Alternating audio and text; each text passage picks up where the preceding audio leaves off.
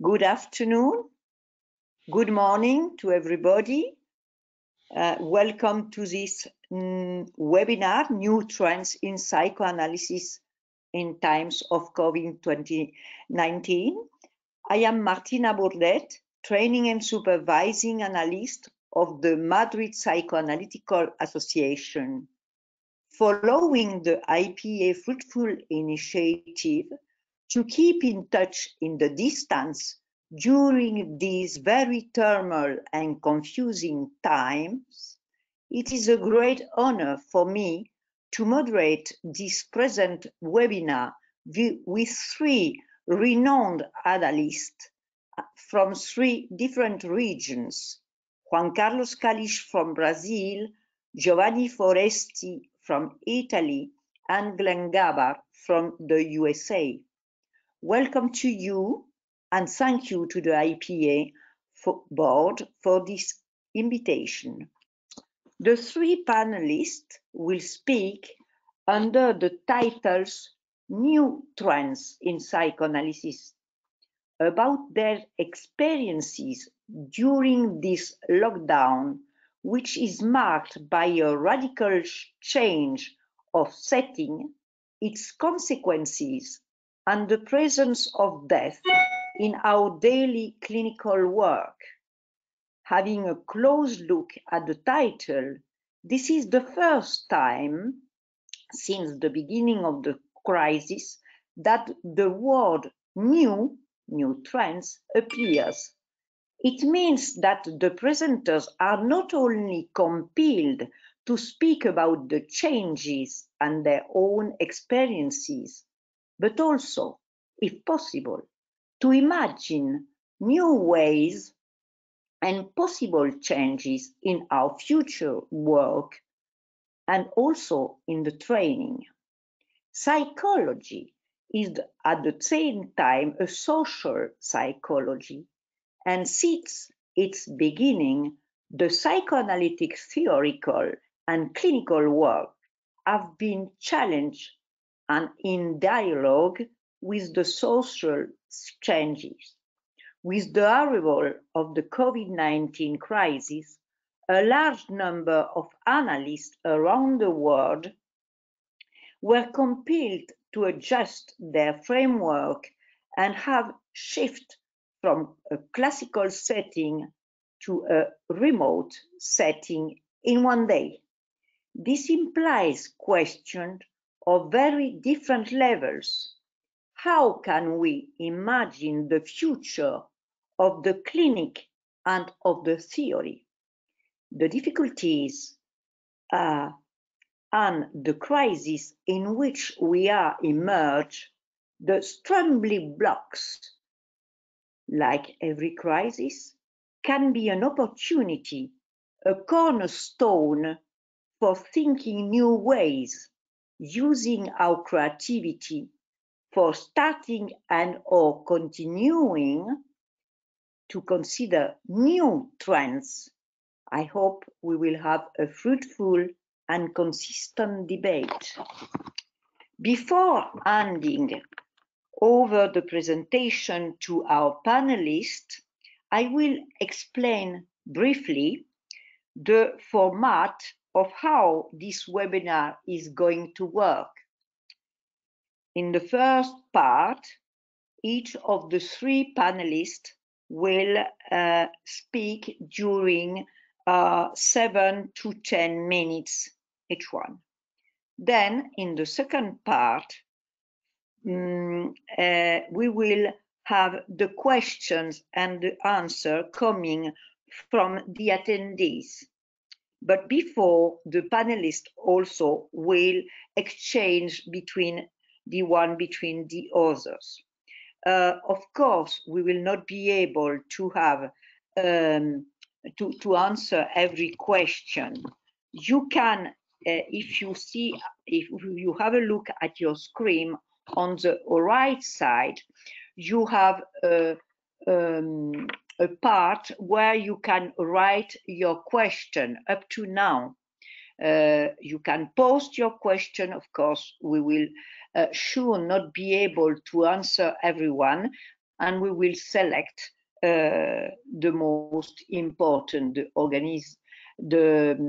organization of the webinar will select this this question.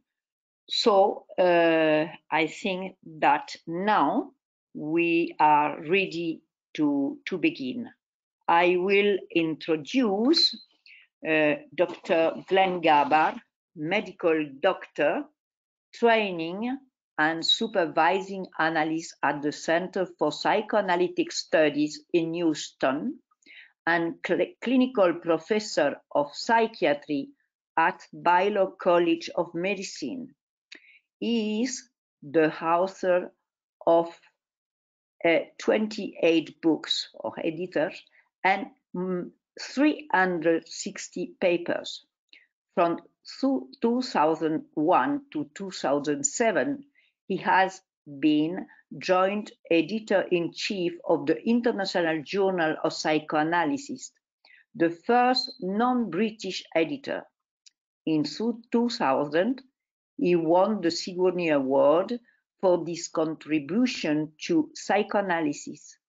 His latest award is from Italy, where he is being awarded the Lifetime Achievement Award by Sapienza University in Rome. Dr. Gabbard, up to you.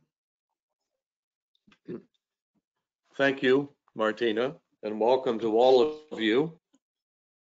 We are speaking to you today at an extraordinary time when we take nothing for granted. A catastrophe has already occurred, and we are waiting for the next jolt. We know that we are all vulnerable, patients and analysts alike. We also know it is the analyst's role to contain anxiety and vulnerability in the patient. But at times, our containers overflow, and the patient may be trying to contain our anxieties. We are all immersed in a traumatic situation where the pall of death hangs over us like a capricious executioner. Apocalyptic thoughts and dreams are ubiquitous. The situation changes who we are and how we behave with one another. The frame itself undergoes modification when we are working remotely by phone or Zoom. Pets may appear in the background, toddlers may cry, sometimes adults may even be glimpsed walking behind the patient. And I think that as analysts, we may be surprised when we look at the bookshelves and the paintings in our patient's home, and we may think, I wouldn't have expected that. The frame is further altered by what the patient is doing. One of my colleagues said that her patient was lying on her bed during the Zoom, and she said the reason she was lying on the bed is she could not find any other piece of furniture that approximated the appearance of an analytic couch.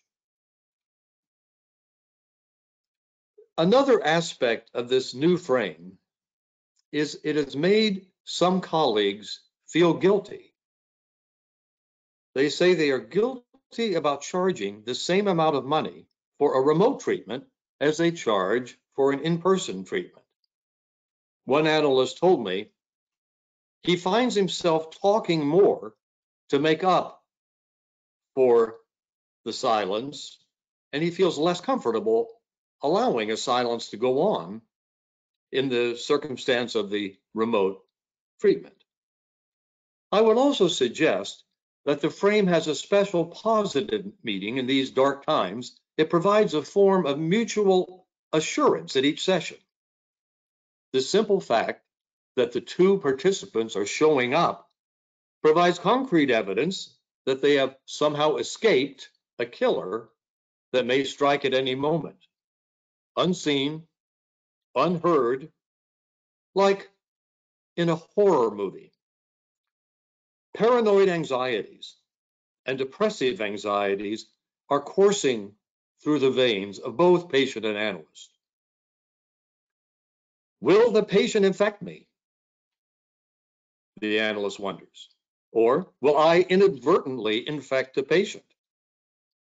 In fact, I would say in my entire career as an analyst, I have never had so many patients ask me, "How are you doing?" when they first come to the office. They're worried about me.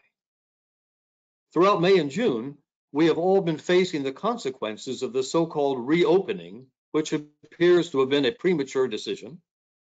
Patients may ask to return to the office, but the analyst may feel it's too risky. The tension about when to return may lead to anxiety that interferes with our capacity to think. To complicate things further, in the United States, we're witnessing two plagues: the plague of COVID-19 and the plague of racism. The two plagues are intertwined.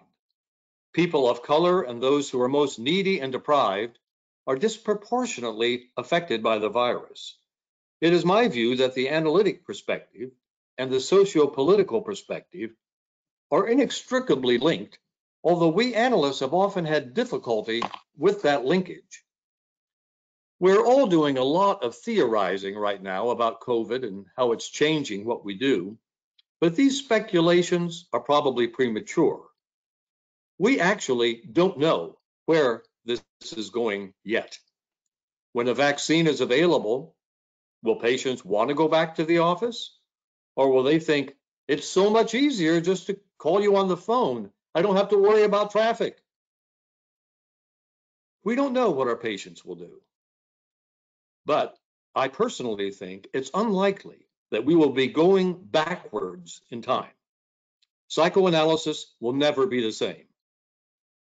I want to stress, however, that despite the complexities of this dystopian world in which we are living, something positive is emerging for us. There has been a long rigidity within psychoanalysis that has haunted the field. We have been criticized for implementing change at the rate of a glacier moving along the ocean. We are now rising to the challenge of practicing in new ways in a new era.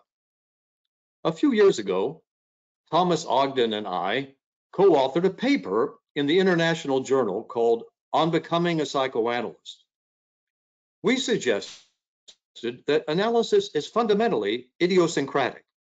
It is a joint creation that evolves based on who the patient is, who the analyst is, and the nature of the third created by the dyad.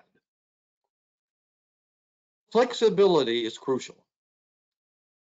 I always teach candidates there is not a correct way to do psychoanalysis. Flexibility is very important. And analysts must always doubt what they're doing. Now we have a situation where we're constantly adjusting to the person of the patient, the person of the analyst, and the zeitgeist in which we are living. Some patients thrive on the couch, while others do better sitting up than lying down. Some may prefer Zoom, but are more comfortable if they look at the analyst, while still others don't want to take their eyes off the analyst. They're glued to the analyst. It varies from patient to patient. And, I personally have noted that when I am working by Zoom, I experience a certain strain.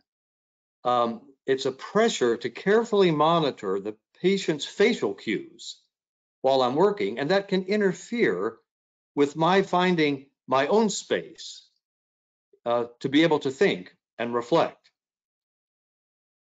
A colleague consulted with me about a patient she was treating who had considerable shame about her obesity. When she was on Zoom, she was self-conscious about her weight.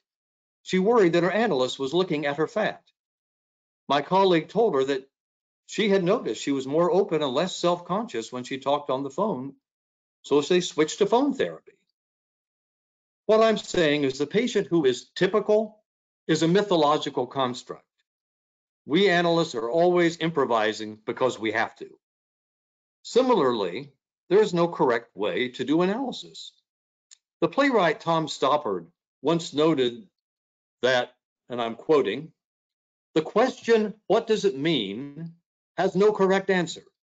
Every narrative has at least a capacity to suggest a meta-narrative."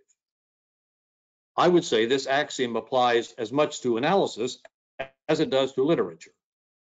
But despite this uncertainty, we analysts offer something that is rare, a combination of compassion, validation, a special form of understanding about what we can see but the patient cannot see, hope in a time of darkness, and as Warren Poland would say, witnessing.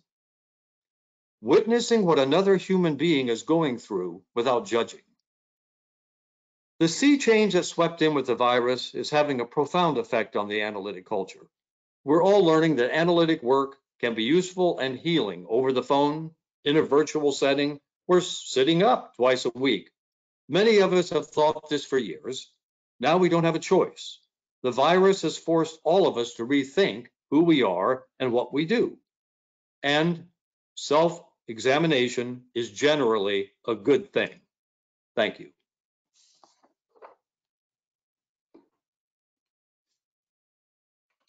Thank you very much, Dr. Glenn Gabbard, for your exposure. I will now present Dr. Giovanni Foresti. He's doctor and medical doctor. Giovanni Foresti lives in Pavia, Italy. He is a training and supervising analyst of the SPI, Italian Psychoanalytic Society, and is member of the IPA.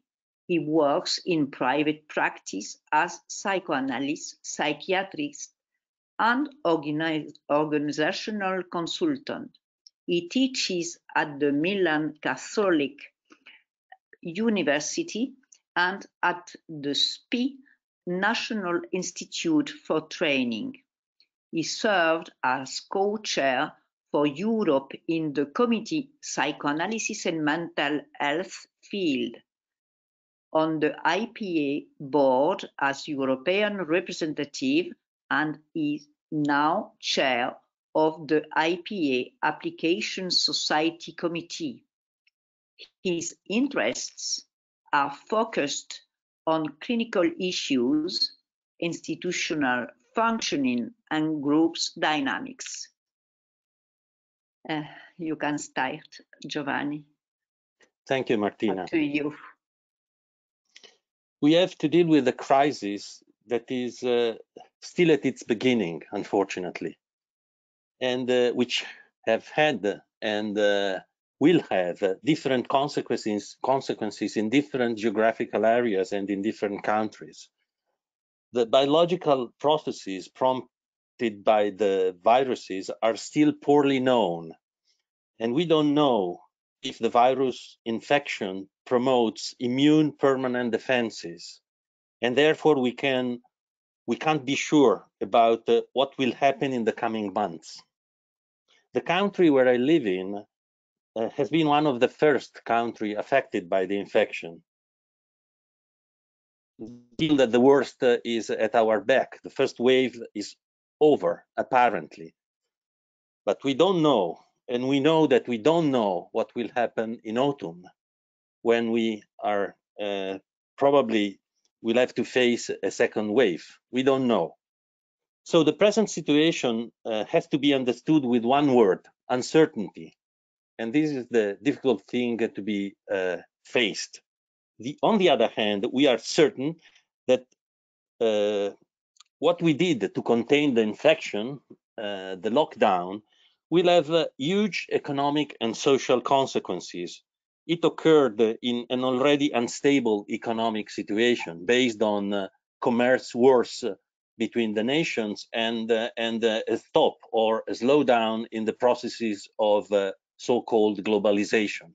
This is the present and difficult situation. A lot of people will lose their job in the coming months, and we have to think about what will happen in the next month. I have tried to summarize what I have to say in a few slides. Matthew, please, the first one. The themes I will deal with are the social and emotional impact of the pandemic and the lockdown. The second slide is about the quantitative and qualitative effect of clinical and institutional work.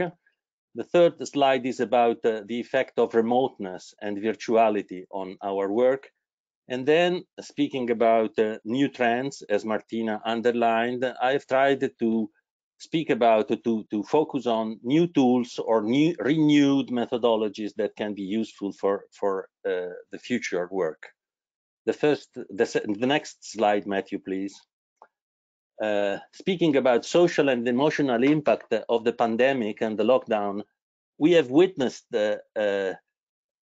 in the last month the weakness and the feeling of improvisation in political decisions, a lack of legitimization of and authority of political decisions. On the other hand, we have a new awareness about the role of institutions after decades of the ideology of ultraliberalism. Now the state is recognized as an inevitable player. The authority of science and the legitimate role of scientists has been underlined. But on the other hand, we have seen a certain proneness to media sensationalism, and this has made it difficult to exercise in a proper role, in a proper way, the role of guidance.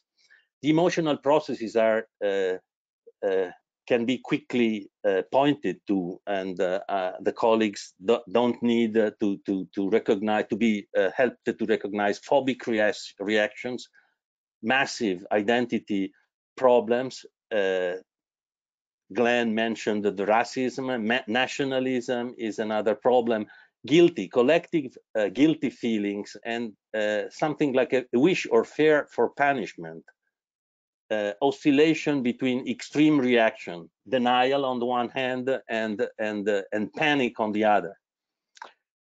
Next slide, please.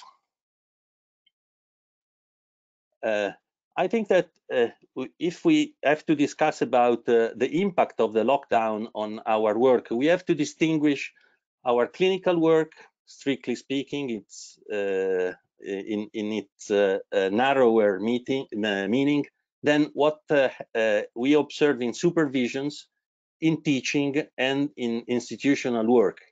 Each of these activities is affected in a different way. Sometimes in a massive quantitative way. The institutional work, the work for institutional supervisions, for instance, is almost finished in the lockdown months. And also the staff support intervention are very difficult to be performed and seldom asked for. In the clinical work, on the other hand, the impact is massive but qualitative. All my patients have accepted to go on working in a remote way, using whether the telephone, WhatsApp, or Zoom, or Skype, or other methods. Supervisions are affected in a qualitative way, but mainly the group supervisions, where the network of relationship is difficult to be developed in an online channel. The next slide, please. Speaking about the effects of remoteness and virtuality on clinical work, I would say that we are all involuntarily in the middle of a collective experiment with virtuality, and we are witnessing the short-term effects of deal with the long-term effects in the next months, and I would say years, because the changes of attitudes and the mentality of this collective experiment with virtuality are there to stay. They won't they won't be over for with the end of the pandemic. The experiences that we are doing are very difficult to be summarized. I have tried to write down some points. The bodilessness of psychoanalytic experience. There is a saying, if it doesn't smell, it's not psychoanalysis. This is certainly an experience that doesn't smell. Is it still psychoanalysis or not? The physical remoteness of the object have changed the experience of the emotional closeness and nearness of the analyst and the object. It also stresses the importance of what happens before, just before and immediately after the sessions. When the session arrives as something which is seconds far from daily life, what happens? What happens when there is not the preparation to meeting the analyst and the period of digesting the experience of the meeting just after the session, and so on. Silence is very difficult to be, which is a quintessential analytic attitude and activity. Is difficult to be performed as it used to be. The next and last slide. Old problems, new tools, and renewed methodology. I've stressed the importance of thinking about the institution. The role of institutions has been put in a different perspective about what happened. So what was called the fourth pillar of psychoanalytic education, group dynamics and institutional processes, will receive a different attention in the next years. It was already a process on its way before the pandemic. The pandemic will make the process quicker. Diagnosis, candidates and our young colleagues are asking for tools that help them in assessing the patients and describing the quality of their subjective experience in a subtle way, growing on what Glenn had made a huge contribution to psychoanalysis. His books were extremely important for a lot of analysts, and on top of that contributions, now we have for instance, the PDM second edition, the Manual for Psychoanalytic Diagnosis, edited by Nancy McWilliams and Vittorio Lingiardi. This is an extraordinary tool for teaching and rediscussing between us this crucial yet some very often forgotten theme: diagnosis and assessment of the psychic functioning. Then all the instruments as the crisis intervention interaction and the hypothesis of crisis are very useful. And I think that this is something that we have to put out of our shelves and start studying again what used to be done years ago and will be very important in the next years too. And the last item I decided to mention, and then I'll finish, is about the experiences that are done in online about group relations methodologies. The Opus virtual listening post project, or the social dreaming matrices, or a very important activity, the partners confronting collective atrocity, the PCCA. These kind of experiences are helpful for understanding better the group processes and acquire competence in dealing with multi-subjective setting. That's it for the moment being. Thank you very much. Thank you very much to you, Giovanni Foresti. Now we will have the presentation of José Carlos Calix. José Carlos Calix is training analyst and currently president of his society, the Porto Alegre Psychoanalytic Society. He is professor of the New York University and a New York postdoc psychoanalysis. He is member of the scientific committee of the Jean Laplanche Foundation, Institut de France, former adjunct editor of the International Journal of Psychoanalysis from 2013 to 2018. José Carlos, now we are listening to you. Up to you. Thank you. Thank you. Thank you, Martina. First, I'd like to say it's a pleasure to be here with you and Glenn and Giovanni, and welcome to everybody who is listening to us. As Glenn said, we are living something that is really something very new. We know very little of what is happening with us now, and there's something I'd like to stress from the beginning, that we don't know almost anything what's going to happen afterwards. And this is a big problem for us, because trying to think about new trends is like trying to imagine something we cannot imagine. But let's start by the following statements. We all came to a conclusion that we can work remotely. We had doubts about it.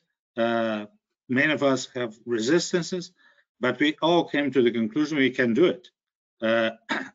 But my preoccupation is that we don't know what kind of processes we are promoting, what kind of psychoanalytical processes we are really offering to our patients. What changes does this remote analysis promotes? For instance, I'll take some elements that, avoiding to repeat what Glenn and Giovanni had mentioned. For instance, virtuality is not exactly fantasy. We are not talking about the space between reality and fantasy, where we usually should be working. We should be working as we work with transference between reality and fantasy. And virtuality introduces a new reality, which is completely different from fantasy.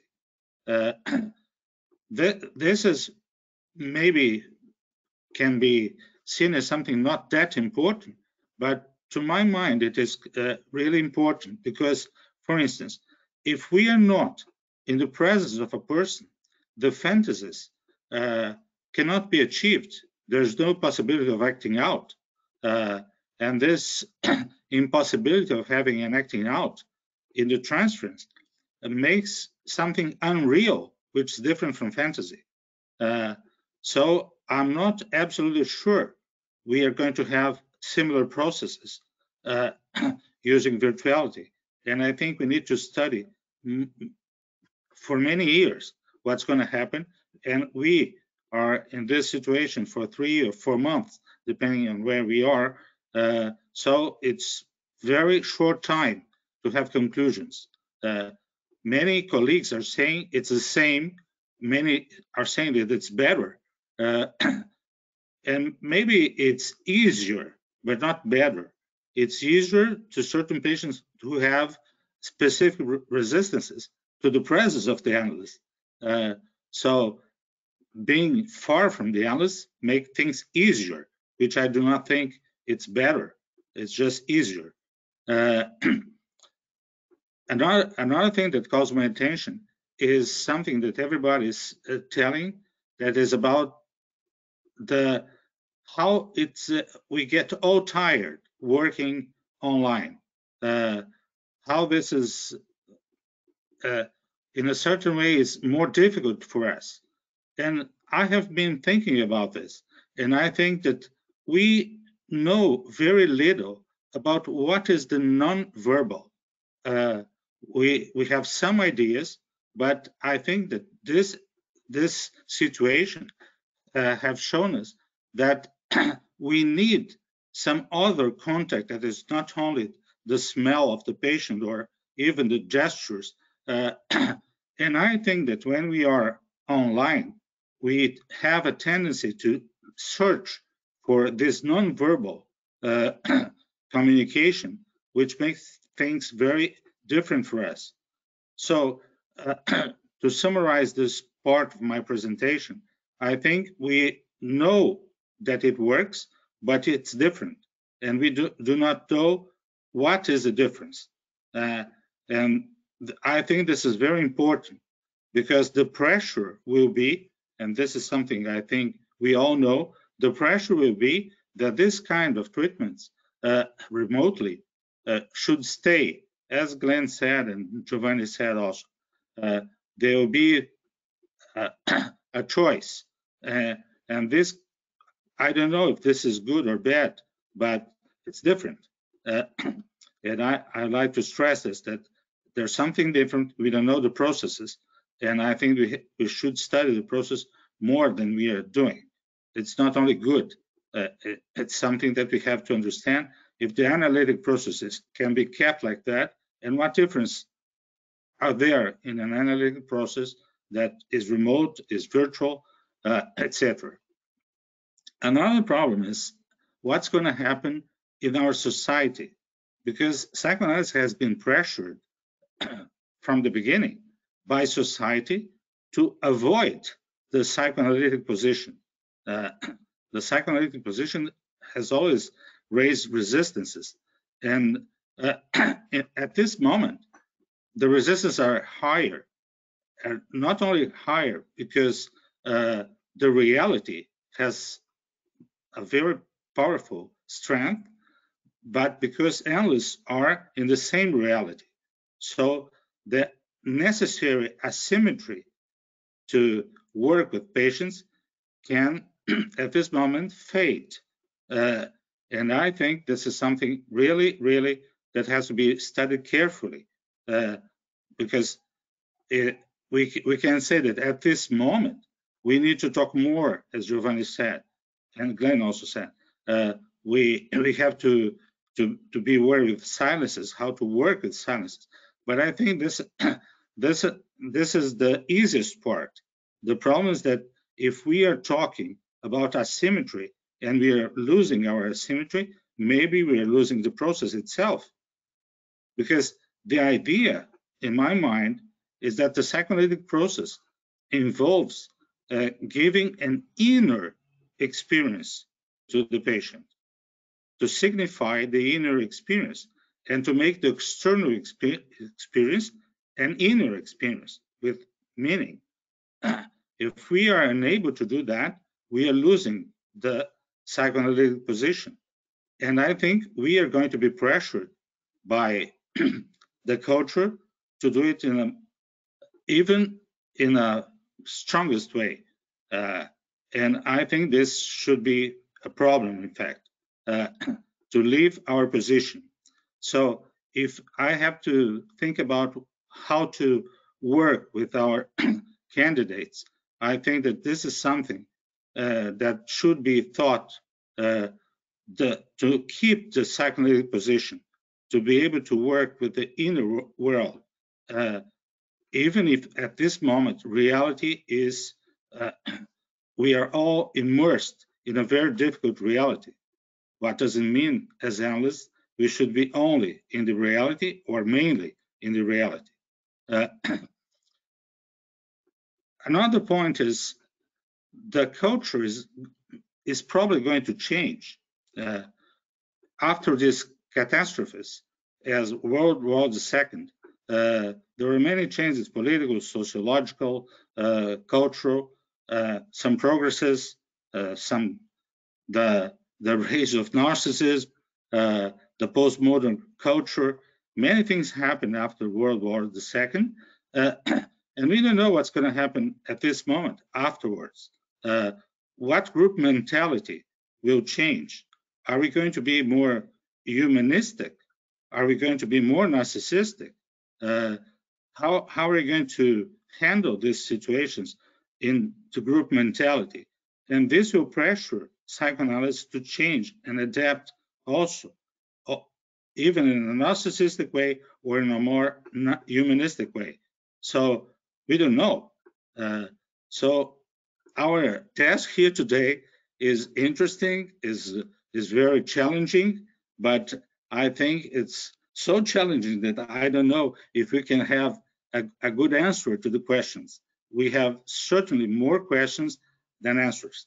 And my last question is, how are we going to handle this kind of pressure the group mentality would impose on us to avoid, as the narcissistic culture in a certain way requires, to avoid a kind of distorting notion of freedom, where freedom is to do not have a psyche, do not have a body, and do not have any limitations that was fostered by the technical culture and what happened with everything related to consumption and many things that you have said that we can discuss afterwards. But how can we handle that and keep our analytic position? So if I have to stress at the end is I'm talking about the analytic position, and I'm worried we are not going to be able to keep it as a discipline, which is really, really worrisome. Thank you very much.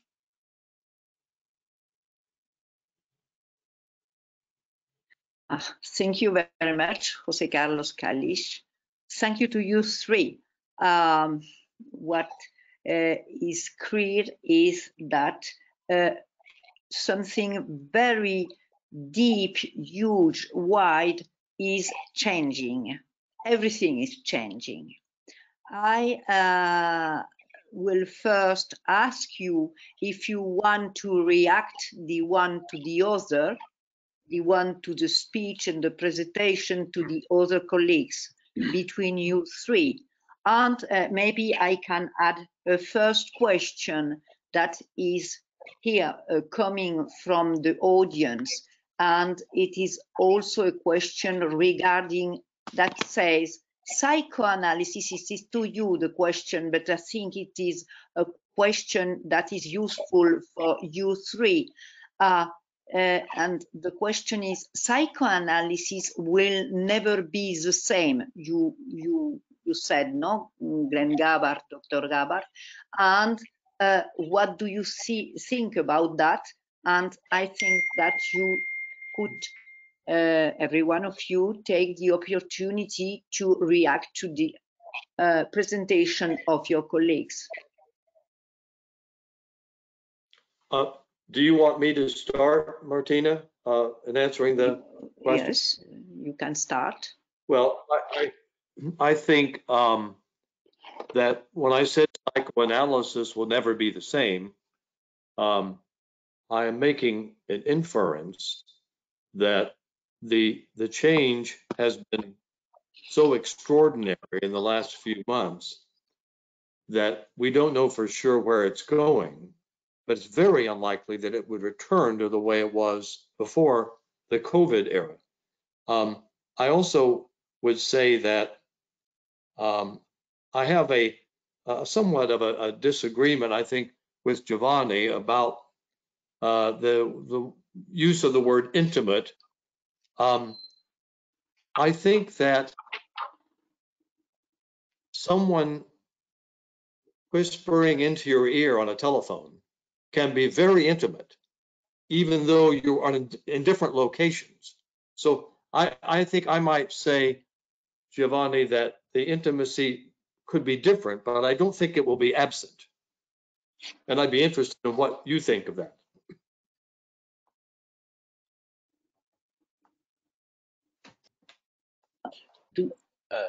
I do think as well that the situation that we will deal with in the future won't be the same. even if we have to work to restore, when all these will be finished, the setting as we used to experience it. And this will be a work against the easygoing attitudes that will be a collective temptation, I would say. The remote work is much more comfortable for many aspects, even if, as Jose Carlos mentioned, is much more tiring for the therapist. I experienced being exhausted at the evening after a daily work much more than in the past. So it's very engaging for us, but it may be very comfortable, easygoing for the patient. It won't be easy for us to restore the old way of work. About what you say, Glenn, you are certainly right. Intimacy is something else. The fact of being present in the same room with the body makes the experience special and activates channels of communication that can't be reduced to what happens in online relationship.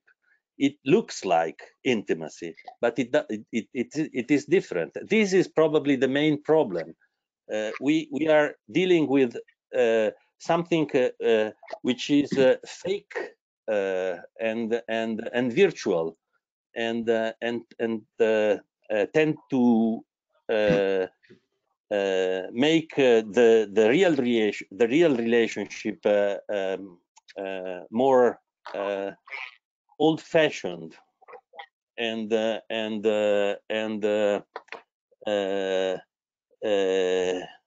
materialistic, I would say. This is exactly what Jose Carlos was speaking about, the postmodern idea of freedom without limits, without regulation, in a ultra-liberal way of thinking of human constraints. I stop here. Jose Carlos, do you want to react? Yes, I think this sentence that Glenn used, psychoanalysis will never be the same. It depends on what we are talking about. If you're talking about the formal setting, maybe it's not going to be the same, but it doesn't change the nature of what should be psychoanalysis. And I'm not want to be rigid related to that. I'm just saying that it has to develop through the development of our theories and not by pressure of reality. If we are accepting the pressure of reality, we are going to be in a certain way doing the opposite way Freud did. Freud had to face a very difficult resistance of reality, of his cultural reality, of his environment, of science, to be able to be in a psychoanalytic position or to start that. And I think that this can be different in certain ways, in a formal way. And I think this is not the main difference, in fact. If we psychoanalysts can keep, as I said before, can keep our position, this is good enough. If we can be interested in the inner world and the inner experience of our patients, and instead of being pressured by reality to do something different, I think this could be very useful to all of us. It's going to be another challenge. So, and the other point is about intimacy. I think intimacy is a process, and as a process, it can happen in different ways. I don't know in a virtual way, because Glenn mentioned the use of the phone, which is a bit different, not a bit, it's different from using virtuality, in fact. Virtuality involves something that is not reality and not fantasy. the telephone is a bit different. We are talking to a person with certain constraints, but it can be intimate.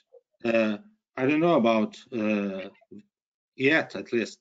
I don't know yet about what happens in a computer and this kind of images, what kind of intimacy can be here. I don't know.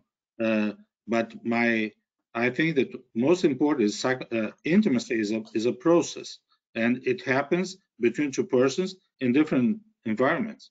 It used to be on letters before, and there was intimacy also. Thank you. Thank you to you three. I will now read some of the questions coming from the audience. Somebody, a lot of people are, somebody from Korea says, I will read. I would like to ask a question to the panelists. I let all my patients come to my office in person, except during the first months of outbreak of COVID. Most of them like to come to my office in person, but we have to wear masks on our face. Some analysts says that it would be better that we meet our patients through the screen than meet them with covering our faces. Which situation do you prefer in their practice during COVID crisis, and for what reason? There are also questions about the differences between using the phone and using the image. We can start with that part. Then we have more questions. We will start.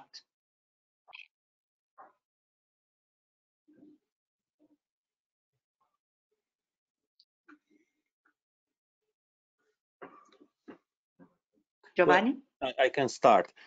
We have had state decision and regulations coming from the political authority, which impeded us to or strongly suggested to avoid direct interaction with patients. So this is the essence of lockdown. We had to remain in a remote situation.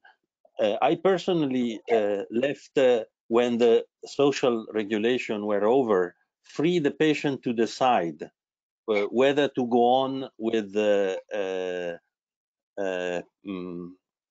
virtual or telephone interaction, or to come to the office. I think that they have to feel themselves safe and in the difficult and turbulent period of passage between the lockdown and the second and third phase, they have to be free to decide. This is my attitude. Obviously, there are differences, but I will just add one word. This prohibition to work personally is only for some countries. Here in Spain, it was not like that. You could give us a pass to your patient when they want to be here to attend personally. It depends on the countries. Not only the country, but also the region. In Italy, yes, the southern part of the country was almost completely free of the infection. And in the region where I live, the situation was terrible for many weeks. So everybody was imprisoned in houses. I would like to add something. Yes, of course. I think it's very hard to say if it's better to work psychoanalytically in person with a mask or by telephone or virtually, because we don't know. But I think that in any situation, what should be important is the fantasy that the patient is living of seeing us with a mask or with a face shield or by telephone or by a computer. That's what can make the process goes on. So I cannot imagine to find something that can say this is better or not at this moment. We have in a psychoanalytic process, 3 months is almost nothing. So we don't know. So I would rather think that in any of these settings, we should work with the fantasy of being with a shield or with a mask and or with a telephone or with a video to be able to get in touch with the inside of ourselves and of the patient. I would agree with what Jose Carlos is saying, that we can't lump all of these things together. There are numerous differences in the way people are working right now. And I think it's tempting to say that phone or virtual is one thing, but it's not one thing. It's a complicated interaction between two people. And as I was saying in my opening remarks, there is an idiosyncratic quality to all of these relationships. One could say we're improvising in the way a musician has to improvise, because we don't have a score, we don't have a script to follow. We are making it up as we go along, so that there's a gradient of different kinds of treatments that are going on under the name of virtual or phone treatment. Regarding the interaction with people, we have a lot of questions regarding what kind of transfer and counter transfer do we have? The other one is, what is happening with love and aggressivity online? Who starts?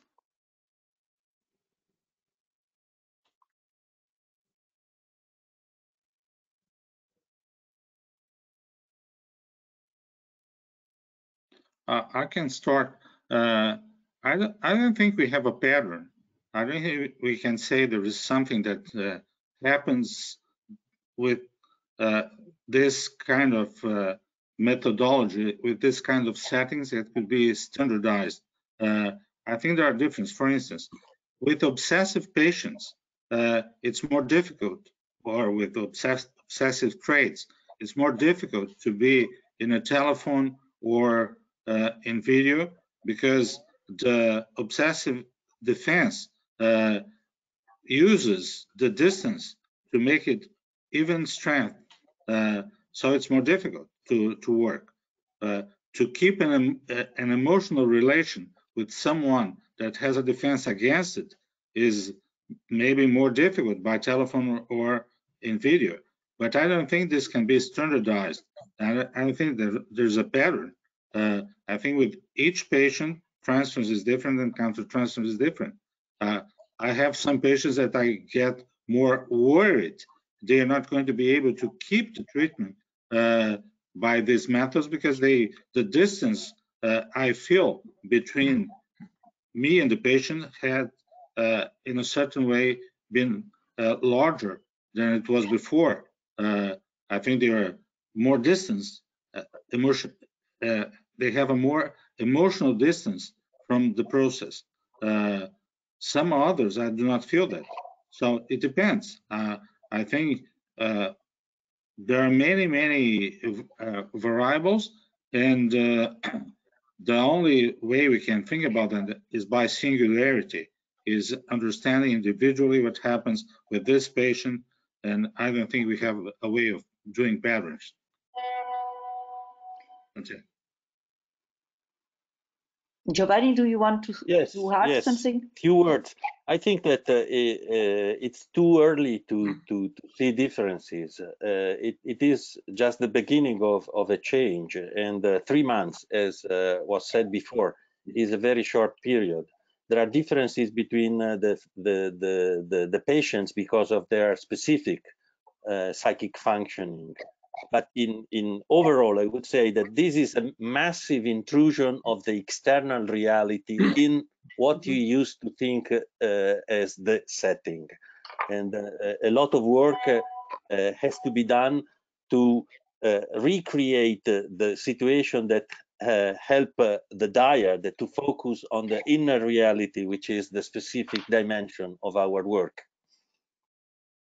I would stop here. Oh. Glenn, do you want to add something, or can I bring another question? I'd like to add something to the discussion.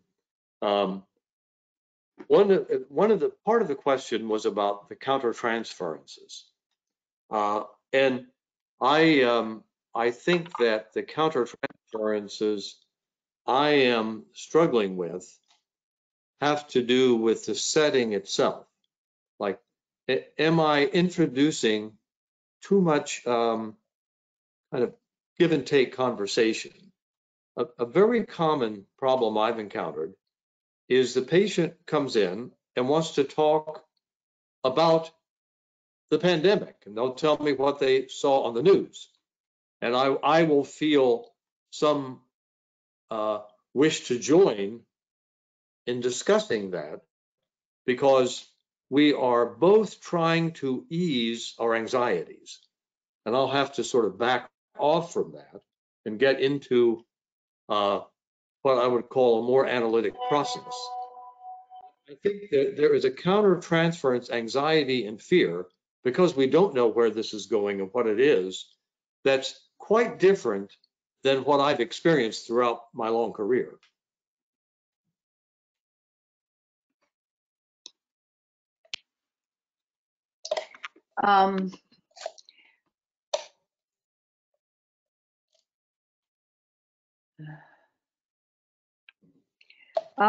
There are very interesting questions. One is about our own fear, our vulnerability.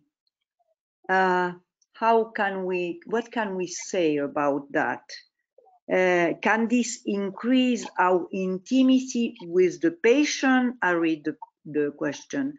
The patient can prefer the office, but the analyst can feel more secure at home. Can it be useful to the patient to discuss it? It is one of the questions. The other question is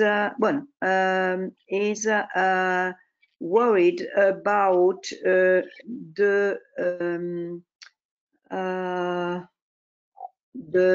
necessity of intimacy and no, I think we can start with this one, the vulnerability of the analyst, the fear of the analyst.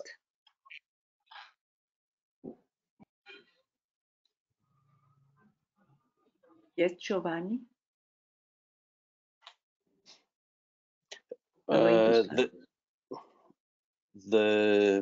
situation created by the pandemic is exceptional, and we are both, the patient and the analyst, put in a so uncommon and strange situation that augment the tragic dimension of life.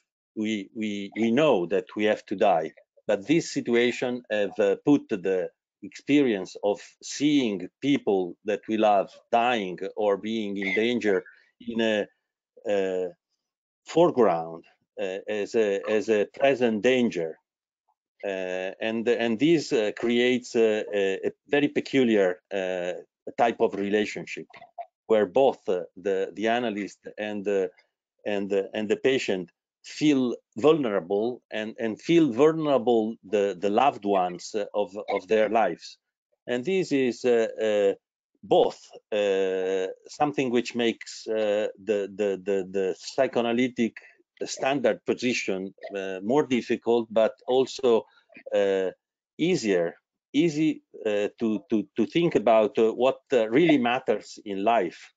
We will see in the future what will happen with this intensity. Is at the same time a fake intensity caused by the peculiar, in some way artificial situation, but also something that has put us in the situation of facing the most extreme experiences of life. Yes, Jose Carlos Callis. Yeah, I would like to add something. I think it's a very difficult concept that we should be understanding it better. This one of intimacy, because sharing a vulnerability does not mean intimacy. In fact, if we share something that we both are feeling. We share fear, we share pleasure.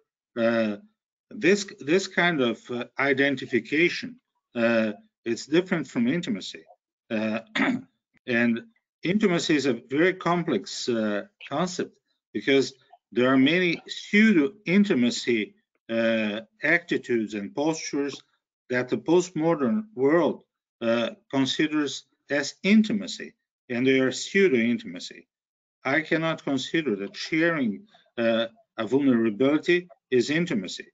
The intimacy would be able to understand the meaning of the intimacy in our relation. If the patient is considering talking about my vulnerability, then it's different. We can talk about it and we can give meaning for that. We can give meaning for the relation with our vulnerabilities, which is going to be different. In fact, it's different. There's a sentence that of a Spanish writer that says the tempest is the same, but the boat is different. And that's where we are. The tempest is the same. We are in the same tempest, but we are in a different boat. So it will never be the same. The vulnerability is never going to be the same. Maybe the patient will feel we are not more humans, but I really don't think that this is something that reveals anything. It reveals probably that the analyst has a position that he was not felt as human, but this also has to be worked in the transference and the transference counter-transference relationship. Glenn, do you want to add something, or I can also? Mm-hmm. Yes, I think the anxiety is pervasive in this situation. Anyone who said, I have no anxiety whatsoever about the pandemic would be in some form of denial or hypomanic defense. And one of the huge problems we see in the United States is many young adults in their 20s and 30s go out to bars and restaurants and drink and have dinner as though there's nothing wrong, as though the pandemic is a myth. And of course, this is partly supported by the idea that you can't see it, touch it, hear it. It comes out of nowhere and strikes you. But right now, in the southern states of the US, we have this uptick, huge uptick in the number of infections. And a lot of it has to do with this refusal to accept science. Even many of the leaders don't accept science either. So that I think we are seeing a massive denial and, as I say, a kind of manic defense against what everybody is worried about. And I would say the defense, to me, is just as worrying as the pandemic itself. Thank you very much for this acceleration.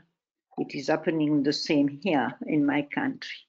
I will raise another question that is coming from John Churcher, and I read the question. Given that confidentiality is an essential condition of psychoanalysis, how has your awareness of the insecurity of modern telecommunications affected your clinical practice and your understanding of the setting that you are able to offer to your patients when working remotely?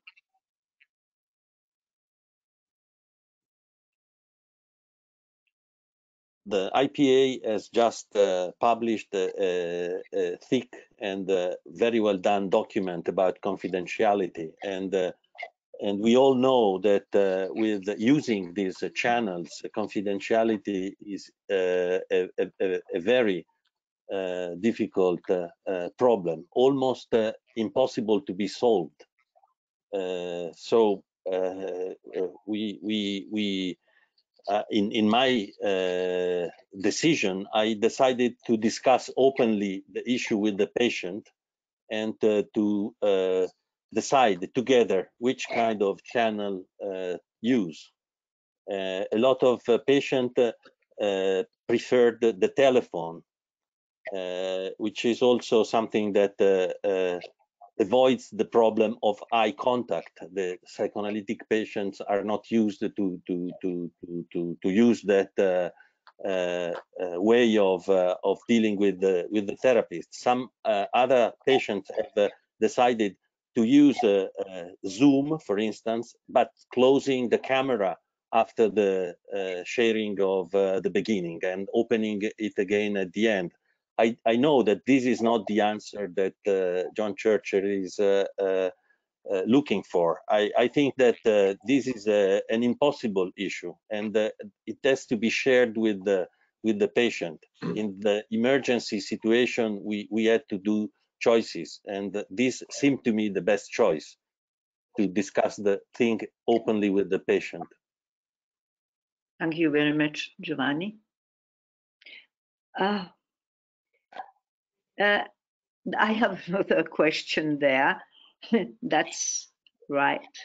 Could the panel please say something more about new trends, new training, new curriculums, new ideas, new faces, new partnerships, new research question? The title of the webinar is New Trends, and I underline that. I think what we have been talking about is we are all trying to forge new ways of working in a kind of improvisational way, because this is new for us, and we are making it up as we go along and finding what form of interaction with the patient is best in which situation. And I would have to say it varies quite a bit among my patients as to what they prefer. And some of the patients who are on the Zoom with me like to move their chair so that they're not looking, and they find that more comfortable. And I think another thing we have to consider about new ways of working is, are we doing something because we prefer it, or have we asked the patient about what the patient prefers? And is there some kind of middle ground where we could make compromises? And I think we are all learning this in the last 3 months as to which approach seems most compatible with the patient, but the analyst's viewpoint also has to be taken into account. The two people need to be in a situation where they can listen, associate, and feel like they're connecting with one another. So it's a very broad, new landscape that we're talking about, and it's hard to come back with a succinct answer to how we're dealing with it. But I would very much like to hear what my colleagues think.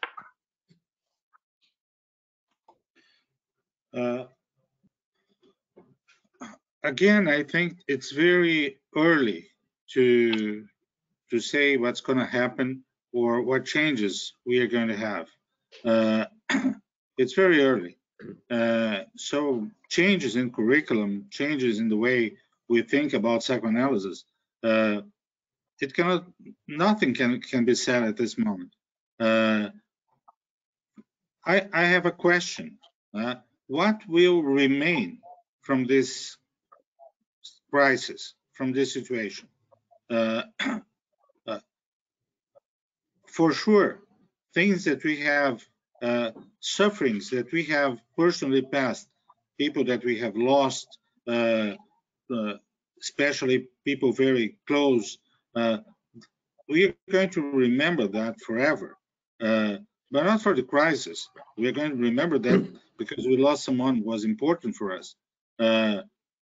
As every crisis, I think the tendency will be to forget. What happens at this moment is important at this moment. If you remember what happened in World War, Churchill said, please photograph everything because nobody's going to believe and everybody's going to forget what happened here. And that's what happens. I think in 10 years or 20 years, this crisis is not going to be remembered anymore as a crisis. For sure, there could be consequences. But our tendency is to forget by defense, by desire, by drive, it doesn't matter. But the tendency is to forget. So what's going to happen, it depends on the change of the group mentality. And this is something so complicated to know at this moment. We'll have to wait maybe some years to understand what changes we are going to have. And then we can talk about what should be changed. If there's something that should be changed. For sure, this formal setting, working remotely, is going to be there. We now know we can work, but we don't know, as we said before, in what extent it is a good or a bad process, it's better or not, but it's there. So it's probably going to remain. But I don't think this is something that at this moment should be the most important question, mainly because we cannot answer it. We don't have an answer. What's going to happen? I think that the newest experience I have witnessed in these weeks are about the teaching. The teaching can be not only as good as in the personal relationship, but there are also things that can be done that couldn't be done before.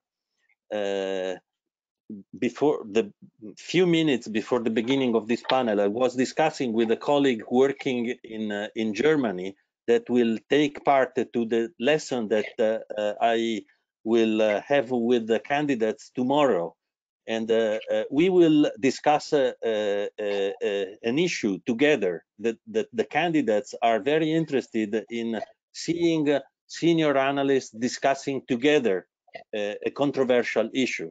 And this is something that can be done in a very easy way with the new platform that we have. I think that these will change the teaching of seminars and lessons in a permanent way.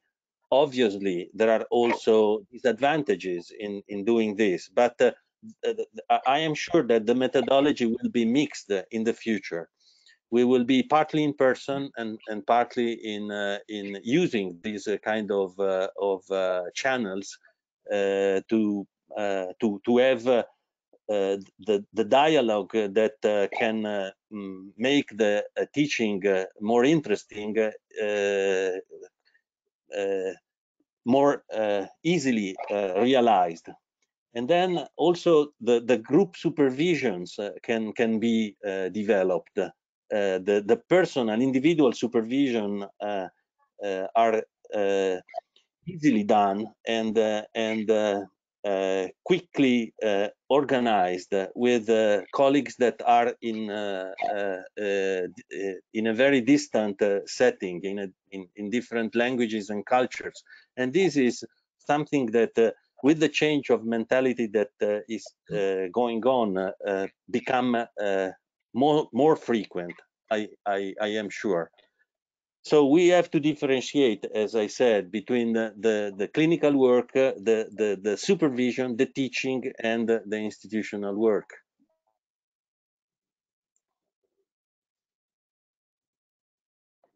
Do you want to add something? Jose Carlos, No. Glenn? No. I have another question, in fact, about the training for the candidates that speak about the lockdown.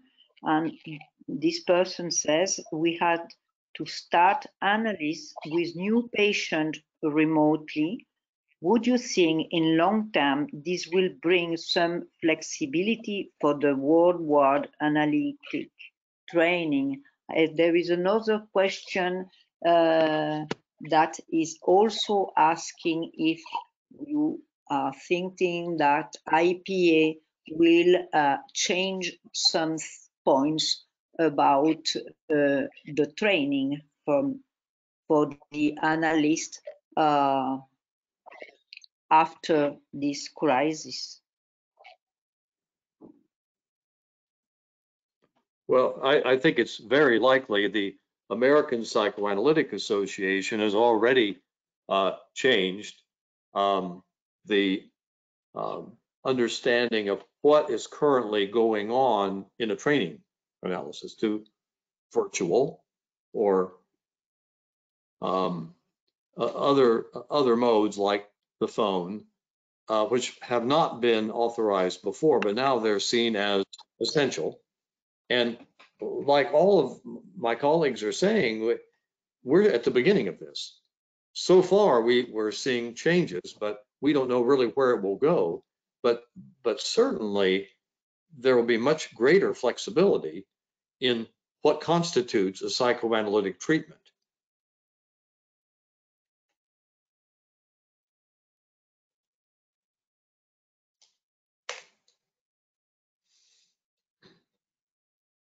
The others?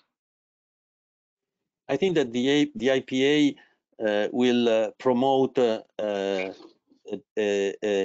discussion about the different experimentation in different settings, and also try to promote a dialogue between the different traditions and the different institutional organization of the training. There is also already a huge debate on this, and I think that the situation, the present situation, which is shaking our ideas and the organizational structure, will make the dialogue even more intense and vital.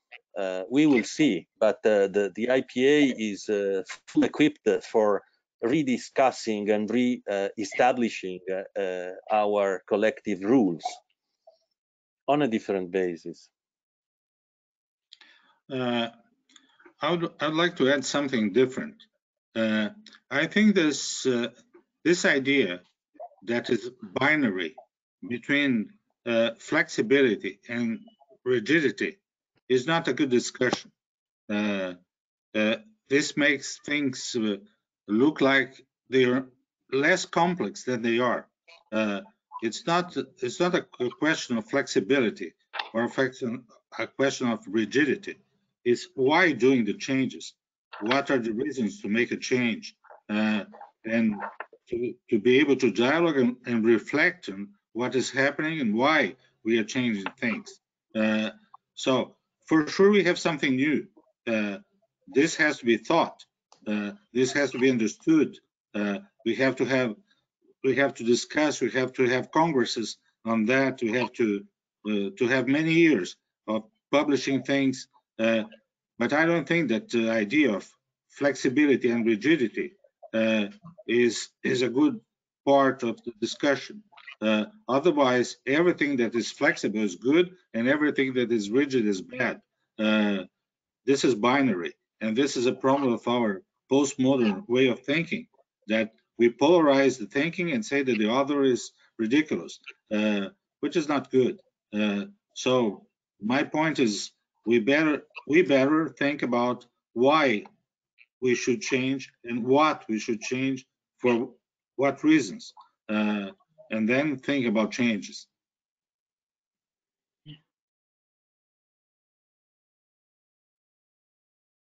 Yes, Giovanni?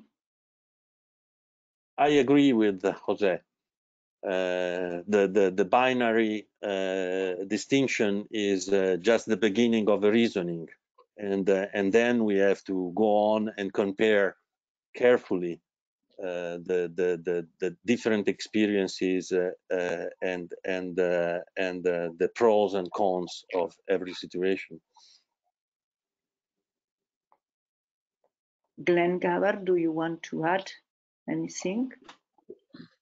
Yes, I think I said earlier that innovation is really essential at this point, and that requires some flexibility, but also maintaining the long-standing aspects of analysis that we think makes it effective. And that's sort of the challenge we face now, is integrating change with certain kinds of long-standing elements of analysis that are necessary to make an analytic treatment. So I think we are near the end, and I will take 3 seconds to say how much I enjoy this kind of webinar with persons, famous analysts coming from a lot of parts of the world and debating, bringing new ideas. This is an opportunity we didn't have before, or at least I didn't enjoy that kind of activity. I enjoy very much these webinars since the beginning, since the crisis. So for me, it has been a very great initiative.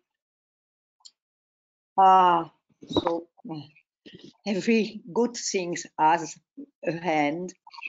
So I thank you very much for your rich apportations, your presentation, the ideas that you raise in your debates.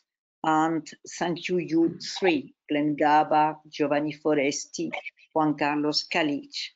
It has been a pleasure and a wonderful experience to be able to listen to you and to share that. Thank you for the presentation you offered, giving us the possibility to think deeper our present world, psychic world, and our profession. But as you underlined a lot, Jose Carlos, we have a lot of work to do. We have also to thank the initiative of the IPA. Thank you to the IPA President, Virginia Ungar, to the IPA Vice President, Sergio Nick, the IPA Board, for this initiative of the webinars that makes possible to be in touch in a moment of isolation. Thank you to the webinar committee and to Sylvia Warburg for a huge work and help as coordinator. Thank you, of course, to the valuable IPA work staff and its patients' help. I think that we will now announce the upcoming webinars. It will take place on Friday, July the 3rd. It will be in Portuguese. It is Como Criaremos o Amanhã. I don't know the pronunciation, Jose Carlos. Maybe you can read the title better than I. It was good enough. How are you going to create tomorrow? The tomorrow. Okay. And we will also announce. Can we have the slide, Matthew? Yes. You know that the IPA has a page named Coronavirus Stay Connected. Be part of the conversation with other members and candidates. Take a look at the support and resource available. Our COVID-19 resource page contains reading papers and articles, journals, recommendations for remote analysis, videos, guidance, and advice. I also wanted to announce the next IPA Congress with the title The Infantile, its multiple dimensions. It will take place, I hope it will be possible, next year in Vancouver and next July 2021 in Vancouver. Thank you very much to the presenters, to the IPA, and to the audience.